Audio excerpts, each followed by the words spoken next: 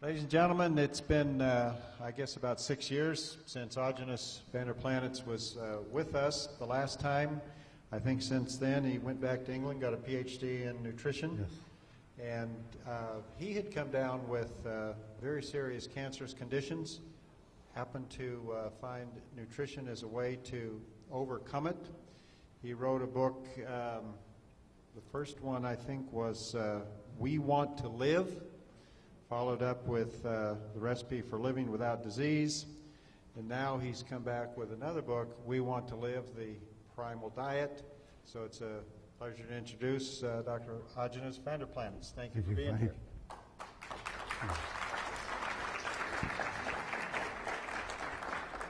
Thank you. Now, how many of you are biochemists? How many of you understood all of the language that went on here during this entire weekend about what nutrients you have to have for your particular condition or whatever? I want you to throw all of that out. Get rid of all of it. You're just going to be confused.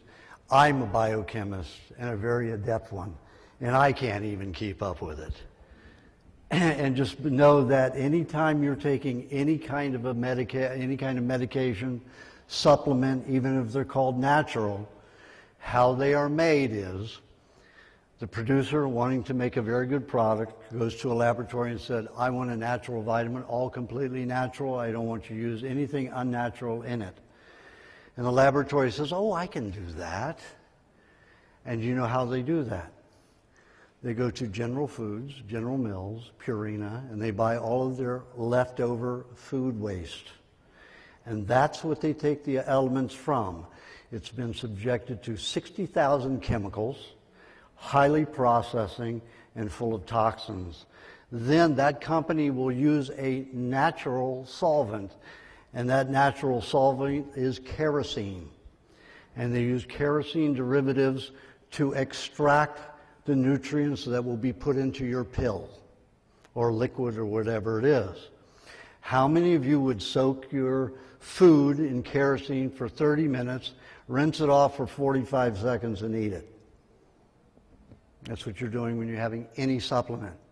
I gave this particular information to a group, and a big famous natural supplemental company filed a lawsuit against me.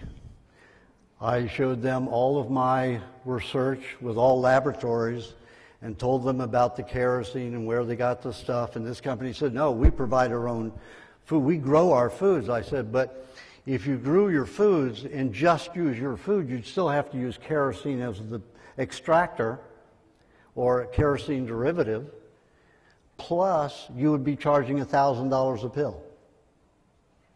They have to go get waste product to make it viable, profitably viable. So that company backed off. No one has been able to sue me because what I have to tell you is correct. If you want good, healthy nutrients, the only place you're going to get them is raw food. Now you have to consider what we are. We are bacteria. You are 0.5% human. For every one human gene, you have 150 bacterial genes. So you have to take everything the pharmaceutical and the medical industry say, no matter who it is, whether it's an alternative or what, and you have to question what they say based on the theory of the bacteria theory causing disease. Bacteria does not cause disease. E. coli 157H7 may, because that's a man-made one. The only place I've been able to collect 157H7 is from laboratories that were given it by the FDA or the CDC. And when I put a fractionating enzyme on that particular bacteria, it does not fractionate as normal bacteria fractionate into 5 parts. It splices. That means it's man-made. Only man-made bacteria are spliceable. So all of the nonsense about E. coli being a problem is all because Monsanto and Dow want your dollar for fertilizers. They tried to outlaw last year manure as fertilizer because of the E. coli 157H7 threat. So what would be left? If we outlawed natural fertilizers, what would be left? Dow and Monsanto.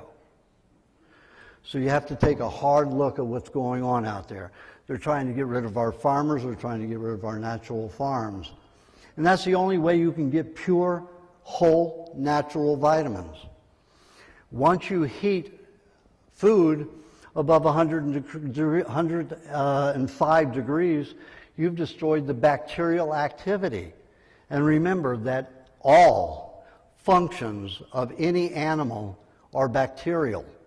If you took an antibiotic for 5 days, you've destroyed 1% of the whole body's functionality.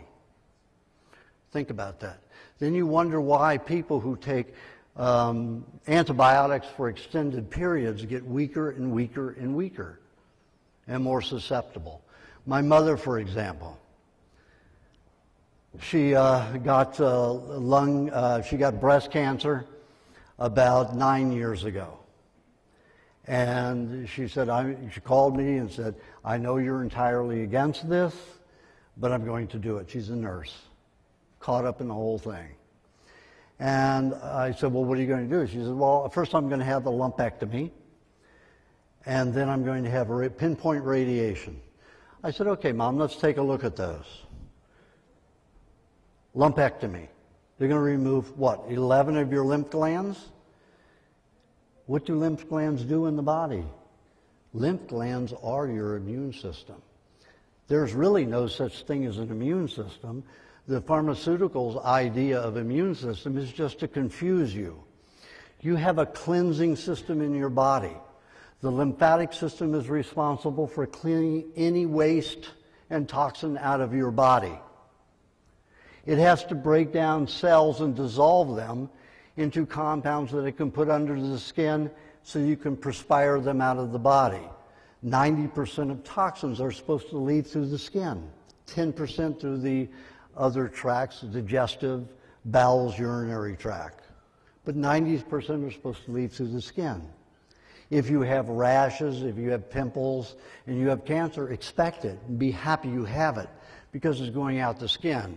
Imagine the damage it would do to the intestines and to your digestion if it were going out the intestinal tract.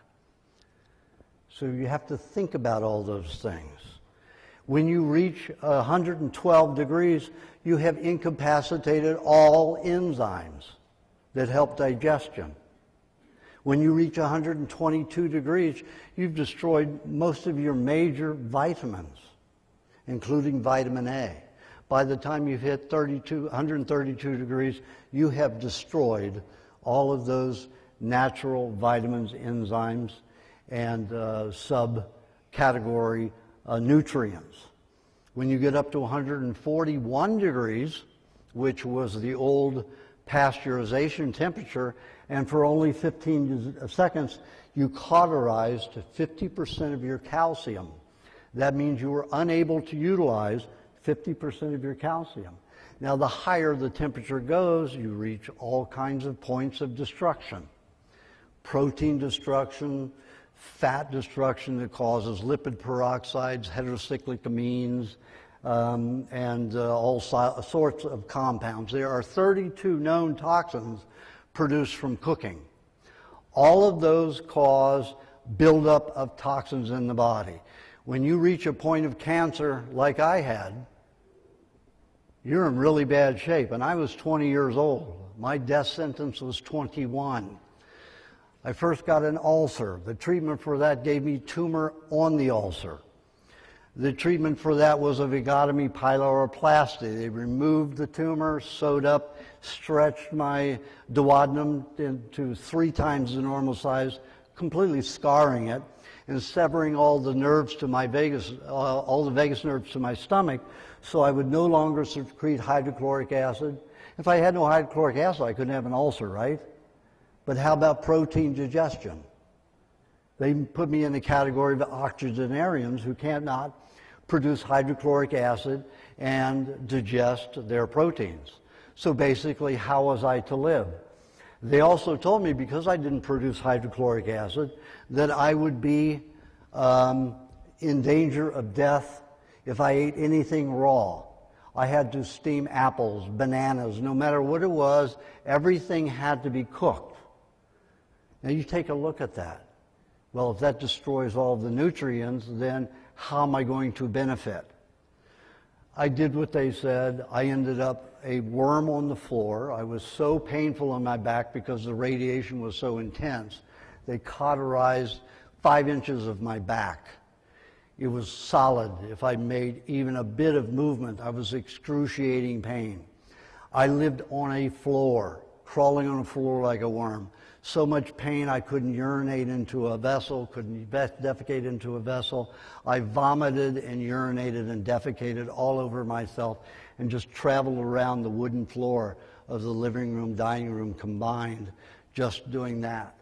And then a couple of volunteers from the hospice came to help me several days a week, and they would clean me up in the whole house. And one of them was an 18-year-old African-American boy from Watts. He said, if you drink carrot juice and raw milk, you'll probably reverse your cancers. I lived on powdered donuts and RC Cola, you know. What's this about carrot juice and raw milk? And at the point after the radiation therapy, within a few months, a few weeks, 6, 7 weeks, all the bone deteriorated around my gum. Because why? I had damaged the blood and bones, so that I developed multiple myeloma, cancer of the blood and bone, and then developed lymphoma from the chemotherapy. So their therapies give you cancer. Nowadays they make about $280,000 per cancer patient. That's a lot of money. Back then they got $160,000 for me. And they still are doing very well. They do not want a cure for cancer.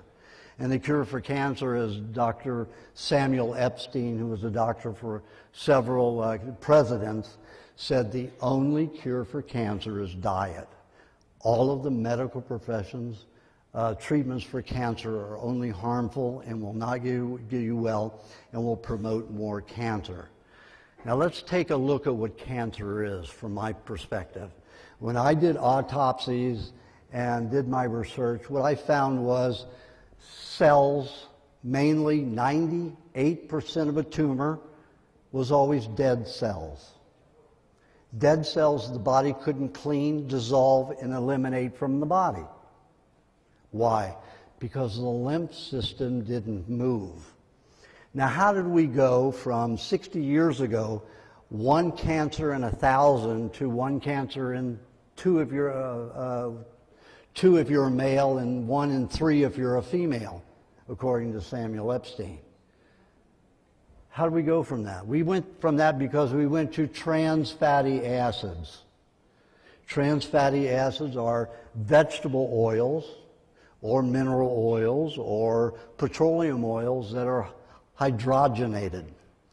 And when you hydrogenate an oil, you turn it into plastic. That's how plastic is made.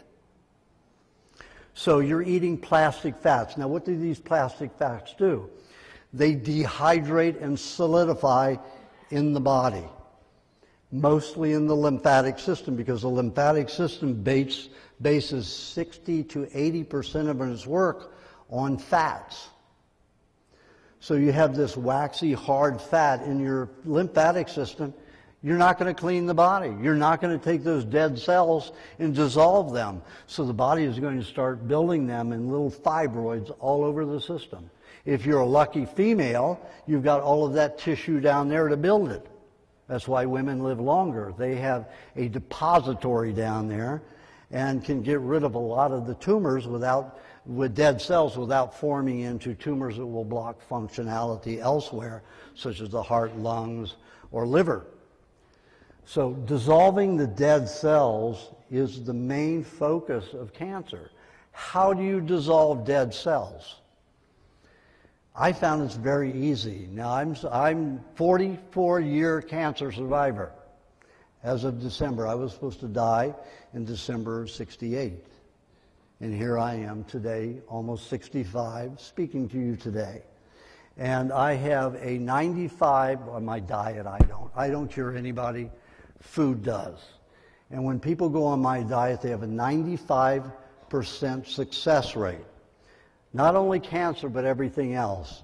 And the esteemed Dr. Elnora Van Winkle, who is the chief neuroscientist at Columbia University in New York City, challenged me.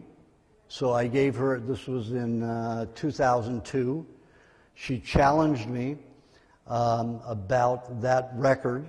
And then I gave her the 242 cancer patients that I'd worked with up to that time, and that had been on the diet for at least 6 years. And she called every one of them, found that 96% of them were still alive and well, and still doing the diet about 90%. And the ones that passed away, guess how much of the diet they did? 40 to 50%.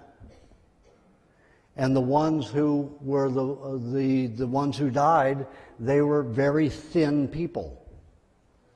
I tell everybody in my books, get fat. Fats are what dissolve toxins in the body. Your body gets the best energy from fats. It will dissolve toxins from fats, and it will protect and strengthen the body. So fats are the most important.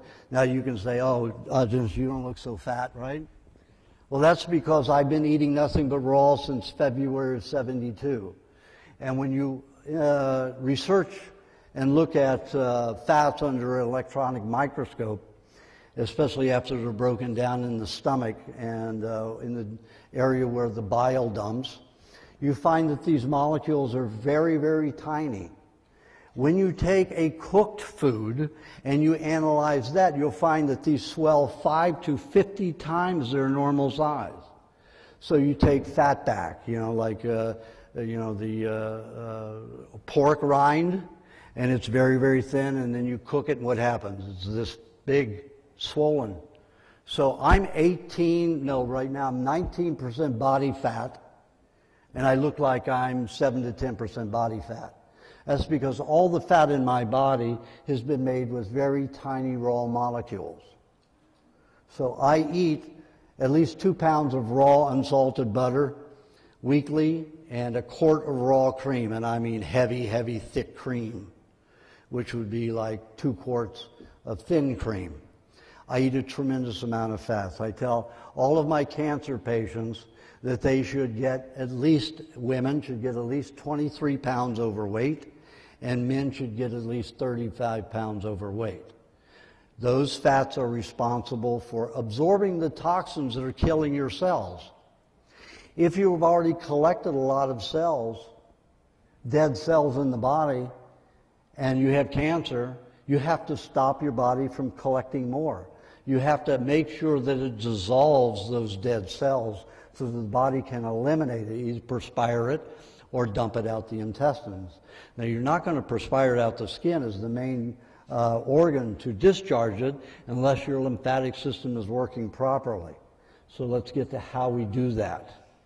Okay, we'll have all the fats in the body. We have the protection. Any more toxins break down. We inhale any that comes in our environment, any that may be in the food. They may lie. We have organic food, but they lie.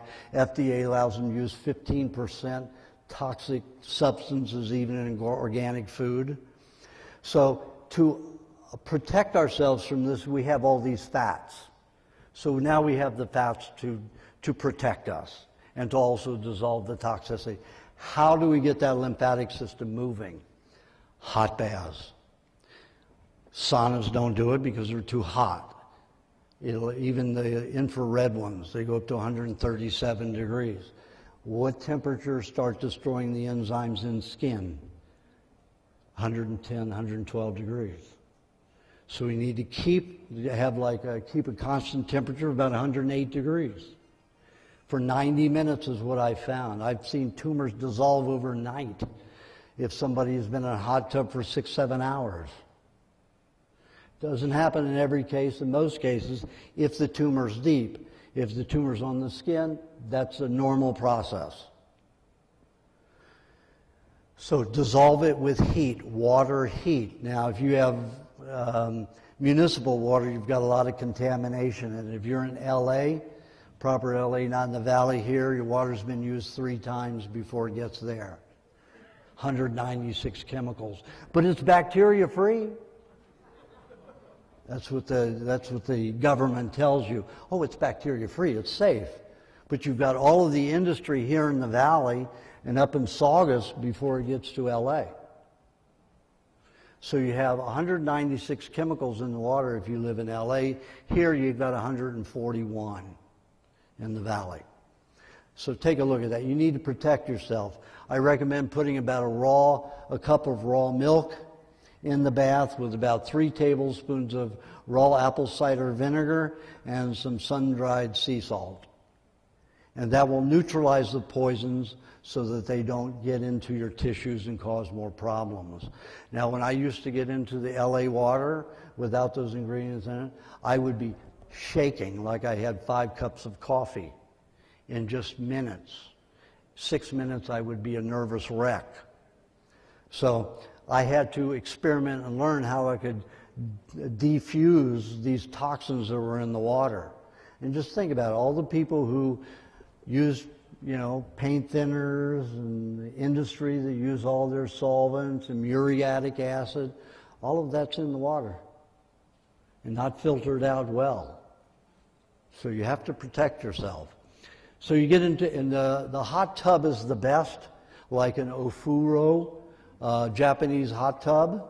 I think you can get them for like $1,850 now, and they used to be $6,000. And then the works, if you get those in parts and have a plumber come in and put it all together, you can have a whole setup for about $2,500. And let me tell you, that's the best money you'll ever spend besides good nutrients. So you dissolve those dead cells. You make sure that your lymphatic system can dissolve dead cells on a daily basis, because you lose a tremendous amount of cells every day. And if you don't dissolve them, they will collect. That's why cancer can grow so quickly. And it isn't a growth of the cancer cell, because the cancer cell is the remedy. Cancer cell is the cure. Why is that? Because when I fractionated the cancer cell, what I found was it had a fluid in it that would dissolve anywhere from 50 to 200 dead cells that surround it. And like I said, in a tumor, you will only have less than 1 to 2% cancer cells in this whole dead mass. So the cancer cell, when it dies, it sets out all this fluid to dissolve all this dead tissue around there. Your body had better be fat and prepared to deal with that kind of dissolved toxicity, because whatever has killed that cell, whatever industrial chemical has killed that cell or compound, whichever it may be, will do more damage. It can dissolve your whole tissue. And it's very easy to take the hot baths and eat properly. Reversing cancer is that easy if you know what you're doing and you understand it. You don't have to have this vitamin supplement and that vitamin supplement. You hear all this stuff, iodine, iron. We're not plants. Plants eat rock. We don't eat rock. We only digest minerals properly and utilize them properly when they are a composite of food, raw food. It's the only way we get complementary. And salt is one of the worst things a cancer patient, anybody can do, next to cooking. Why is that? Because sodium is an explosive. It is more volatile than nitroglycerin. If you take pure sodium and put it into one block about the size of a football, it will take out New York City and all of its buildings. Just one block that size. My father worked on, he was an inventor, he had his first bearing computer. He worked on jet engines for the military and General Electric, and they were given $2 billion to make sodium into a weapon. But it was so volatile that just 1.5 degree temperature change would set it off. They couldn't control it anywhere like nitroglycerin. And they still don't use nitroglycerin as a weapon because they can't control it. Sodium is worse. So what happens when salt, it has other minerals bound with it, of course, unless it's sodium chloride or sodium iodide, which is manufactured. So that neutralizes it while it's in your mouth, but you can hear it popping, you can hear it cutting into the mucus. You gargle with it and it breaks down mucus. It's an explosive. So what happens when it gets into the blood, your body separates the sodium and all of a sudden it starts exploding. Now when a cell eats, it eats 93 to 117 nutrients. That's every nutrient on this planet in a smorgasbord. And a cell opens by ionization and it absorbs that smorgasbord in and eats a balanced diet. When you use salt, even just 2 little bitty grains at a meal, you will kill 2 million red blood cells and make every cell in your blood deficient. It will break that molecule, it'll start breaking up those clusters of smorgasbord, and the cell may get anywhere from 23 to 70 nutrients instead of 93 to 117. So your body goes under constant deficiency, undergoes constant deficiency because you use salt. Salt is the big way that the King and Queen of England used to subjugate a lot of people for a very, very long time. And the King and Queen of England, that family owns almost all of the salt manufacturing in the world. And it's not a good thing. Sure, it helps preserve food and it'll help mummify you. Of what? Dead cells. What is cancer? Collection of dead cells. And again, like Samuel Epstein said, Dr. Samuel Epstein, 1 in every 2 men gets cancer, 1 in every 3 women today. That's a horrible rate. How can that be? Okay, we look back and we see where the start of it began after World War II. Now, what was World War II used? In my research, I found that World War II was used to bring in canned and preserved foods, industrially canned. What happened immediately after the canned foods came in after World War II? Tonsillitis and poliomyelitis. 2 metal-forming diseases that dissolved the spinal cord and the tonsils. Now, the tonsils protect the brain from any kind of toxin that's in the food that you eat. And it started rotting and deteriorating the tonsils exponentially. They didn't blame it on the canned foods. What they did was started 61, the King and Queen of England, who runs 70% of all and owns 70% of all the food manufacturing in the world, started lining the tin cans inside with plastic. That's when plastic came into fold. They didn't tell you, they didn't want to tell you why they were all of a sudden plasticizing the inside, because people would have linked a lot of diseases like tonsillitis and polio to that. And then what happened in 1958? The drop in polio went down to less than 1%. And that's when the vaccine came out the year after. But they cured polio. Nonsense. No vaccine has ever cured anybody of anything and prevented anybody of anything. When I did research from 93 to 96 at the Sorbonne Institute in France, 3 months of every year for those 3 years, a little over 3 years, I had a translator. I can read a lot of French, but I can't do all of that, not in technical form. So I had a translator with me, and not one animal ever survived Pasteur's vaccines. They all went into anaphylactic shock and died. Now you have to take a look at that. Why did they die? Because when the body has that kind of toxicity in it, it supposes that it's going to die. That's it. It's going to die. So it goes into anaphylactic shock and dies. So what did the pharmaceutical industry, Rockefeller and them, decide to do? They started putting formaldehyde in first. And they found that the fewer animals went into anaphylactic shock. Then they went into putting mercury and other substances in it. Liquid aluminum, mercury, formaldehyde, ether, and detergent were the main ones. No ingredients in a vaccine is safe They are all toxic on their own account. And when you put them into a soup, what do you have?